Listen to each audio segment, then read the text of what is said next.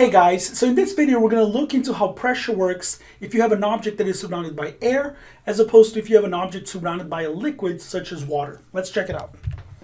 Alright, so imagine that you are next to the ocean, okay? So you're next to the ocean, and if you're next to the ocean, remember that the pressure of the air molecules around you, let's make air molecules green, the pressure that the air is going to exert on you at this level next to the ocean is going to be 1 atm, which is the standard atmospheric pressure at sea level. Okay, so if you're out in the open, you have air molecules around you, and that's what happens. Now, as you go up in height, the pressure will change. And the easiest way, I think, to remember what happens to the air pressure, whether it increases or decreases, is just to think that if you go up in air, there's going to be less air above you. So if you are here, you can imagine there's a column of air molecules on top of you. But if you're here, there's a smaller column of air molecules on top of you. So because there's less air on top of you, the air pressure will be lower. It will decrease. Okay, remember air pressure decreases. Air pressure comes from the weight of air molecules on top of you. So if there's less air on top of you, there's less of a weight. So the air pressure decreases, okay? Because there's less weight pushing down on you. Now the air density is going to decrease as well. And number 2 follows from number 1. So here you have a ton of air molecules on top of you, and the air molecules up here push down against the air molecules down here. So the air molecules down here are more squished together because there's all this weight on top of them. Okay, so you can think that this is low density and this is higher density of molecules. Okay, the molecules are more spread out up there because they're not being squished by the weight of the molecules on top of them. So if you just remember that, I think if you think about it in terms of what's on top of you, you don't even have to memorize that as you go up in height, your P air goes down, and then your rho goes down as well as you go up in height. Okay? Now, here's what's even more important for you to remember is that the density of air is very low as it is, so both of these changes are very insignificant. In fact, most of the time we're going to ignore changes in pressure and density of air. Okay, so this first example deals with that. Which of the following is the best approximation for the atmospheric pressure, P air, at 100 meters above sea level? So remember, changes are only significant over large distances, and I should say for very, very large distances, such as how high an airplane is flying. So 100 meters is not a very large distance, even though it'd be pretty tall, but it's not significant. Therefore, the answer is that the atmospheric pressure here is basically going to be the same as it is at sea level. Okay, so it's the same because there's very little different. It's approximately the same. Cool. So if you're not sure which pressure to use, you should be using 1 atm, which of course is this number right here. It's 1.01. I made 1.00 just because I was rounding. And if they don't tell you, you can use that number. Cool. So it's a little bit different if you have liquids, however. So if you or an object are under a liquid, submerged in a liquid, the pressure differences will be much more pronounced. They're going to be much bigger differences in pressure, even for a little bit of a distance, because liquids have much higher density than air. Okay, so but now in air we moved up and our pressure changed, but if you are in water, you're going to move down. Okay, so here the pressure depends on your height, and here it depends on your depth. Okay, now we just used H for both of those, but the idea is that the pressure will increase as you go down here. And everyone knows that if you start swimming, if you start going underwater, the deeper you go, your ears start to feel a lot of pressure, and that's because the water pressure increases as you go down in height or depth, okay?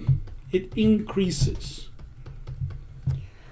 And it increases because there's more liquid above you. So before, if you went up, it would go down because there's less air. Now, if you go down, the pressure will go up because there's more stuff on top of you. There's more liquid on top of you, so there's more weight pushing down. It's the same logic as before. The difference here is that changes are significant even for small distances, right?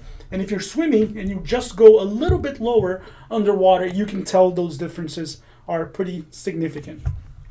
Water density does not change much, so we're always going to assume that water density is constant because the changes are very insignificant even for very large distances. So you can pretty much assume, you could even assume that I never even mentioned this and just pretend that water density is always the same, always.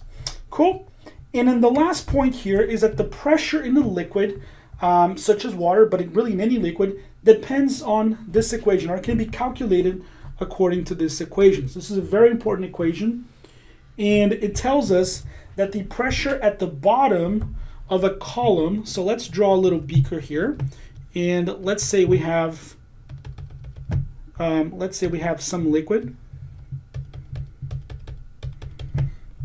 And there are two lines that are important here. The highest point here, okay, and the lowest point of the liquid here. So the pressure at the bottom, right here, pressure at the bottom, is going to be equal to the pressure at the top, which is this, plus rho, this is density of the liquid, G, gravity, and H, which is the height difference between these two, or the depth of the liquid. Okay, so I can calculate the pressure at the bottom if I know the pressure at the top and if I know the H. Okay, we're going to use this equation quite a bit. Now, you should know that the pressure at the bottom is called the absolute pressure. The pressure at the top is called the relative pressure, and the pressure difference between these two is called the gauge pressure. Okay, gauge pressure is the difference between the two pressures, how much greater one is than the other. And the idea is that this pressure here is relative to the top pressure. The pressure at the bottom depends on the pressure at the top. That's why this one's called relative. So sometimes you see questions that will throw these terms at you, so you should know what they are. Let's do an example real quick, and then we'll be done with this. So it says, suppose you are 1.8 meters tall, and your heart's located 1.4 meters from your feet. So I'm going to draw a person here, pretty big, so that we can do this. And your heart, let's say, is over here, and your total height is 1.8 meters, and your heart is 1.4 meters away from your feet. So it follows that if this is 1.4 and this is 1.8, this gap here, heart to top of your head, must be the difference between those two, which is 0.4 meters. So that's you.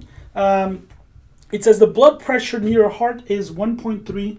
So right here, the pressure at your heart is going to be 1.3 times 10 to the 4th Pascal.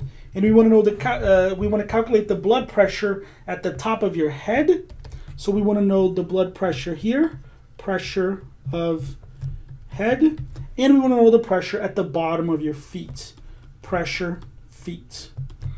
And guess what? We're going to use this equation highlighted in green right here to figure this out one at a time. So the first one, we want to know what is the pressure of your head. Okay, blood pressure of your head. This here, by the way, is the density of blood. So I'm going to write here that rho blood is 1060, and we're going to use that number. All right, so check this out. We know this here. This is our known, and these are our unknowns.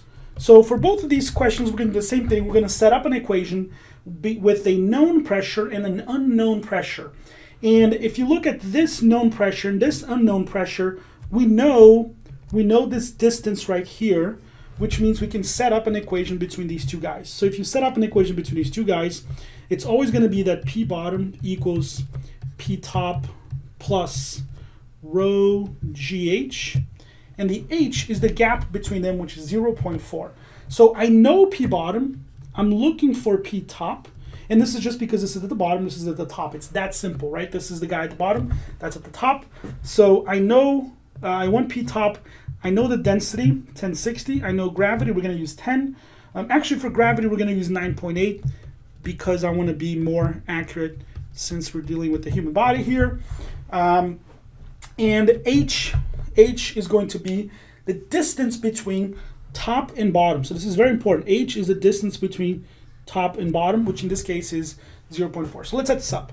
I can write that P bottom is 1.3 times 10 to the fourth equals P top, which is what we want, plus rho 1060, gravity 9.8, H 0.4. For the sake of time, I'm not including units here, but all the units are standard, which means my pressure will have standard units at the end, Pascal. So if I move this around, you end up with P top equals 1.3 times 10 to the fourth minus, right, this goes to the other side, minus, and I have it here, 1060, 9.8, 0.4, and this is gonna, I'm rounding here, 8800 PA. So let me write this here. This went from 1.3 times 10 to the fourth. If I want to rewrite this with a 10 to the fourth, I'm going to do this kind of quickly, but it would look like this. 0.088 times 10 to the fourth. Okay, you can validate that if you would like. Let me get out of the way. All right, and I want to do that so that we can write all of these answers with a power of 4. Let's do part B. So for part B, we want to know what is the pressure of blood or blood pressure on your feet. So again, we're going to set up an equation. P bottom equals P top plus rho GH. But now we are talking about this interval here. Okay, so this green height was this height right here. But now the blue height has to do with this height right here. And perhaps obviously this is, and now for this equation, bottom is the feet and top is the heart. Okay, just to be very careful here, when I did this, the bottom was the heart and the top was the head, but this is all sort of relative, right? So now that I'm writing another equation for a different interval, for this height here, bottom and top change, okay? So be careful there. And we are looking for P bottom, whereas before we were looking for P top, okay? Be careful. If you're careful, it's gonna be easy. So let me write this over here. P bottom, P top is the heart, so 1.3 times 10 to the fourth plus rho 1060, gravity 9.8, and H is 1.4 meters. All the units are standard, so I'm going to get the answer in Pascal. And if you do all of this, you get 27,500, or if you want to write it in terms of a power of 10 to the fourth, right? You can write this as 2.75 times 10 to the fourth Pascal. Okay, 275, 10 to the fourth Pascal. Let me get out of the way. And the last thing I'm going to do is put it over here, that this is 2.75 times 10 to the fourth Pascal. So I want to quickly show you these answers. This is 0.8, this is 1.3, and this is 2.75. And the important point to make here is that as you go down, you have more and more pressure. And that's what you should have, because at the bottom of your feet, you have all the weight of the blood in your entire body pushing down on you. So the lowest blood pressure should be all the way at the top, and then the highest blood pressure should be all the way at the bottom. Now, this is a little bit simplistic. The human body is a little more complicated than that, but this is good enough for physics approximations. The last point I'm going to make here is that this equation actually technically works for air pressure, but we're not going to use it most of the time because most of the time we're just going to ignore changes in air pressure. Okay, so if I tell you that you are on top of a building that's 100 meters tall, you're not going to calculate the pressure up there because it's not going to be very different from atmospheric pressure. You can try it, and you'll see that it's a very small difference. So we tend to think of this equation as an equation for pressure in liquids, even though it would work for air. It's just that air pressure changes are very, very subtle over small distances. Cool. That's it for this one. Let's keep rolling.